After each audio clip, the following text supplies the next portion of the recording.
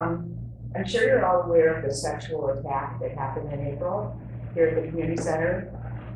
And I was just wondering, I mean, a lot of us, well, nobody knew about it until it was in the newspaper yesterday. What I was wondering is, okay, this was a drunken 19-year-old boy who sexually attacked a 16-year-old girl, and he had a Glock gun to her head when he sexually attacked her. My question is, since April, what has been done to, I don't know how you can prevent a situation like this happening again unless you have a sheriff, unless you check for guns, unless you have somebody there watching for drunk people. I don't know what's in the contract because when I tried to look at the contract for renting out this room or the recreation hall, it's not online. It says you are not allowed to read this. So I don't know what the contract says, but I was wondering this is recreation, okay? Parties, rented out, money coming in, this is recreation. And I hope that somebody is going to be doing something about the safety of our community, especially a 16-year-old girl. So it's just something that I think once the community finds out about, there may be other people besides me that might bring it up and say, hey guys, what are you gonna do about it? Thanks. Thank you. Can I follow up with that? Sure. Yeah, I think it's a good point. I read about it in the paper, like the rest of us did, but Luke or Eric, has there been any, other than the investigation that happened, have we changed any policies or anything based on that? Do we feel like that was I mean, it feels like it was just a random act, but was there anything learned from that?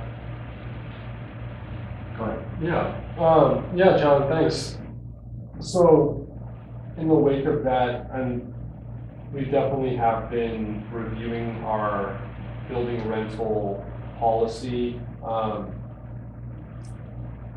We are going to be coming to the commission and eventually the board with some proposed changes we want to make from the staff level to, or at least some recommendations to our building rental policy in terms of trying to cut down on any sort of negative elements coming into the community as a result of private parties that we are allowing.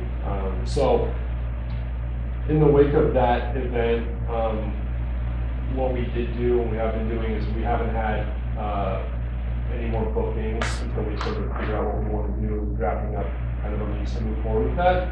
So we haven't taken any reservations since that happened. There have been some on the books. We have had, we book out a year in advance, so there have been other private rentals of the building, but we've been drafting up, doing a lot of research with the other similar facilities in Marin and talking to a lot of our colleagues in different rec departments and seeing what are some things that they're doing, what are they requiring, and what are some things we should potentially adopt and be coming pretty soon with at least our recommendations and some discussion questions that we need to look at. So, thank you. Can I follow up? That particular event, I mean, we knew about it pretty quickly. Cooperated with law enforcement. It was a private event. It wasn't a district event. It didn't involve our staff. It was actually booked as a Sweet 16 birthday party for up to 50 people, family and friends. Obviously had a lot more than that. We actually got into this particular parent has kids, other younger siblings enrolled in a camp, so on and so forth. So it's I don't know that you're going to, outside of just saying no rentals. But to Luke's point, we spent a lot of time looking at it, and when it's done and ready, we'll bring it to you guys to take a look at it. That's good. Thank you. All right, thank you. Item number 3, draft minutes